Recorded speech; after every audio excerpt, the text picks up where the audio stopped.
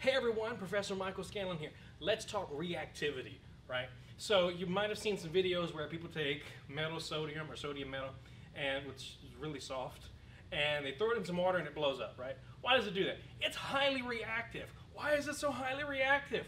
It's electrons.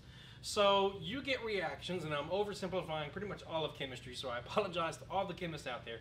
You get reactions because of electron interactions, right? So if you look at your periodic table, that first column, called a group, that first group all have one valence electron or one outside electron. They want to get rid of that because if they can get rid of that, then their outer shell is then stable.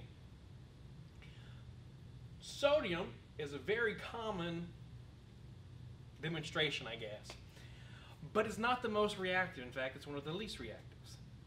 As you move farther down the table, the activity increases.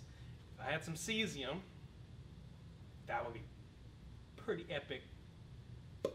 Boom. I don't. Neither do I have sodium. I've got potassium for you. So if you look at the periodic table, you've got hydrogen on the first top part, then you've got lithium, then you've got sodium, then you've got potassium, all going down that first row. I've got some metallic potassium, and I'm going to put it in water, and we're going to watch it react. Do not try this at home. It's okay if you put a banana in water. That's not going to hurt anything. Don't do it with metallic potassium. Now when I do this, the potassium is going to react with the water and form potassium hydroxide, which is a base.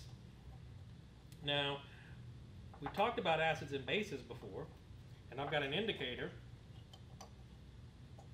that will let me know if I've made an acid or a base. Now I'm going to move fast because, well, you'll see. Get off. Get off. Seriously.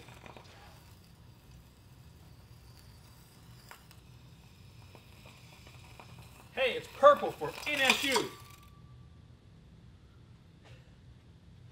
So, I should have done this under a fume hood. Why you never do it at home. I'm going to take my indicator now. I don't think this is going to be very basic at all, but we're going to see, and I'm expecting a color change. We'll take a look at it.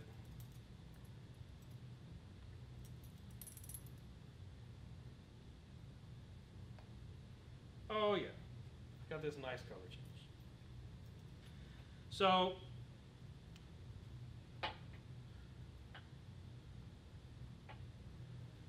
not only have I made a base, which is caustic, I got to blow something up. Well, purple flame. I mean, who doesn't love a purple fire? I'll see you in the next video. Don't try this at home. Stay safe, everybody. Or come demons.